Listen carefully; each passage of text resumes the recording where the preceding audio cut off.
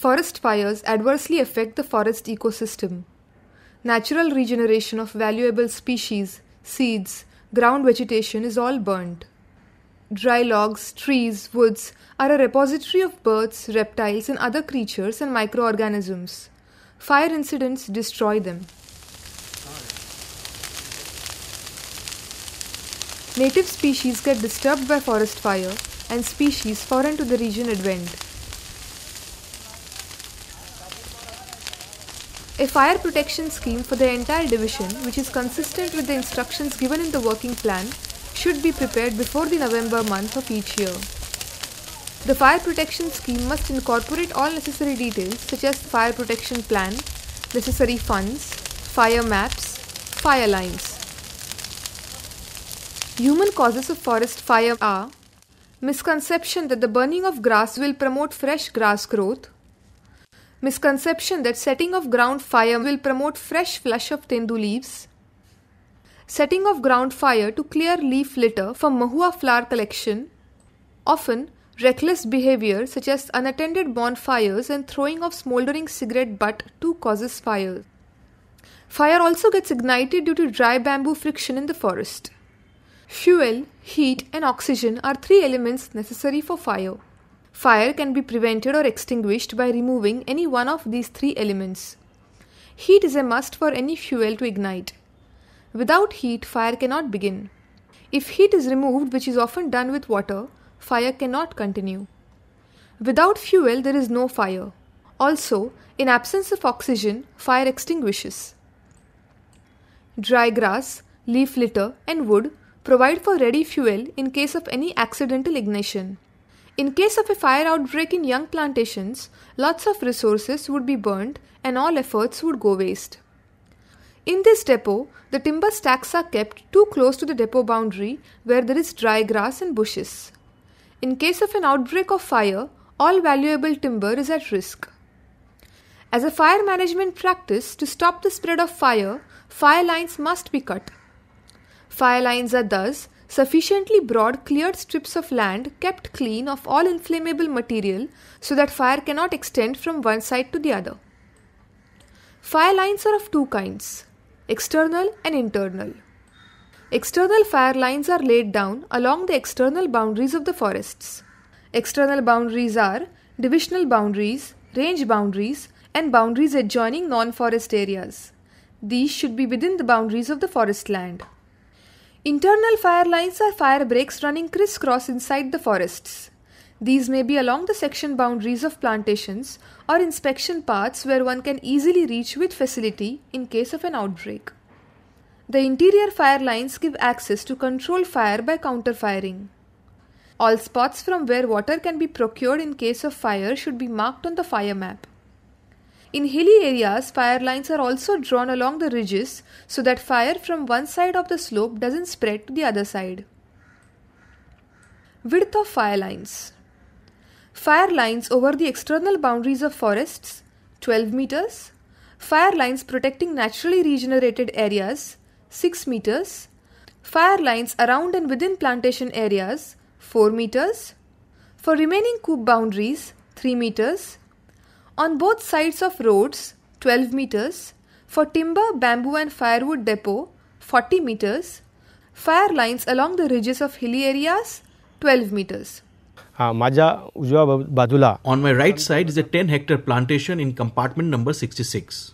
Here in 2012, we planted 250,000 teak saplings. This plantation being well protected, here we can see good grass growth. In the fire season, in case of a fire outbreak, this grass may easily catch fire and damage the entire plantation. Thus, as a preventive measure on the boundary of the plantation, we are cutting fire lines. Here we have cleared 1.5 to 2 meters guideline on both sides of the fire line. We are piling all grass cleared from the guidelines in the center of the fire line. We will burn the fire line in the month of January after all the grass dries. सदरचे गवत हे वाढल्यानंतर याला आम्ही जानेवारी महिन्यामध्ये या ठिकाणी ही संपूर्ण जाड रेषा जाळणार आहे. All grass and shrubs on the fire lines must be cut in the month of November-December so that they are dry enough for burning before the beginning of the fire season. No tree growth should be encouraged on the fire line. While cutting grass and shrubs for the fire lines, it is recommended that 2 guidelines be cut on either side of the fire line. The width of the guideline should depend upon the height of the vegetation alongside. All cut material should be piled in the middle of fire line and left for drying. Here we are on an external fire line. On both sides there are trees and bamboo clumps. Notice how the guidelines are being cut on both sides. The cut vegetative material is piled in the middle of fire line. This is the first year plantation. Look how a 4-meter wide fire line is being cut. This is an external boundary of a 7-year-old teak plantation. Here also, a 4-meter fire line is being cut in a similar way. Notice the vegetation cut out from the guidelines and piled in the middle. This is an external fire line along the road. Here too, a 12-meter fire line is being cut to safeguard the forest.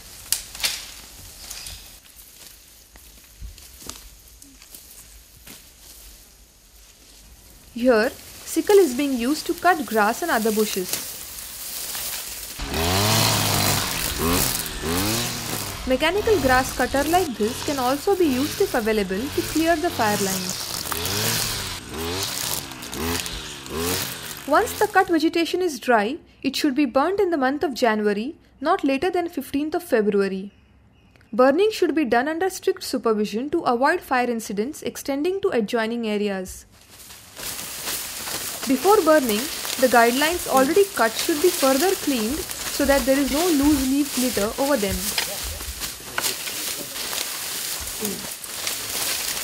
Clearing of guidelines is important because if care not taken, fire can spread into the forest.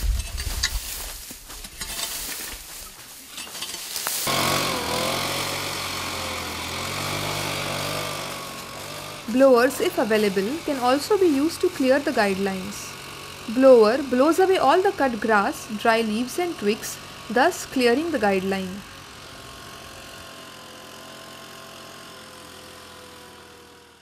Before burning, the fire line is further divided into sections by cutting guidelines across the fire line. This allows controlled burning of the fire line section by section. Only when the burning in one section is complete and there are no cinders left, the team should move on to another section. This provides much necessary control over the fire. Dry bamboo can be split to make torches, which can be used to light the fire line.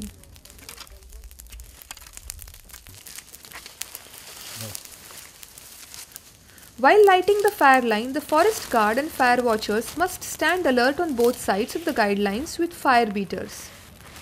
Fire beaters can be made locally using green leafy branches. Fire line should be burnt under strict supervision of the forest guard and forester. Men at the guideline should keep a constant watch such that the fire does not spread. Fire tends to spread in the direction of the wind. Fire watchers should remain alert to prevent the fire spreading out of the fire line. All woody material takes time to burn. They form burning cinders which remain ignited for long. All such burning twigs and woods must be collected at one place and burnt out completely. These, if not burnt out completely, may result in fire at later time when the forest guard and the fire watchers leave the site. इकडे बघून घ्या शेख साहेब पूर्ण तपासा आता कुठे विस्तो आहे का पुन्हा तपासा.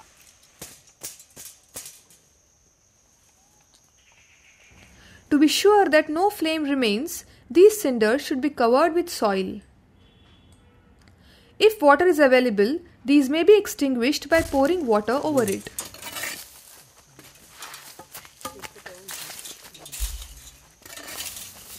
After the burning is complete, forest guards must inspect the entire burnt out fire line for any burning cinders. Forest guard must maintain all records in his diary. For protection of forests in hilly terrains, fire lines should be drawn along the ridges. This ensures that fire from one side does not spread onto the other. This is a 12-meter wide fire line being burnt along the ridges.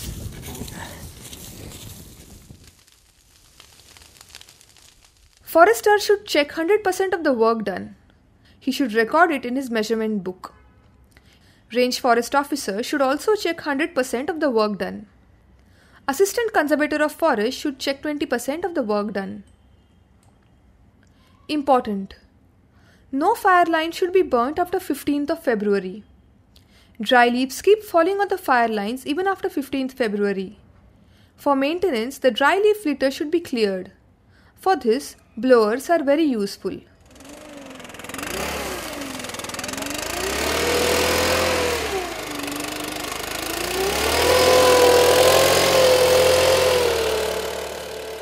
Precautions: fire watchers should always carry a water bottle.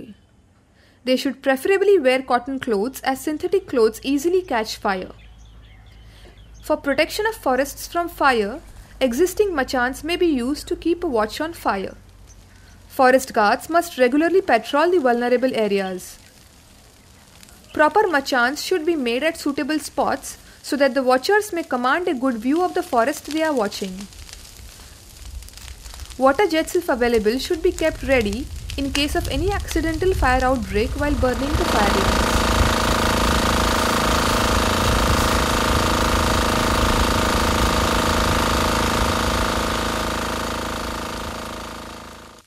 The Maharashtra Forest Rules 1982 Protection of Forests from Fire.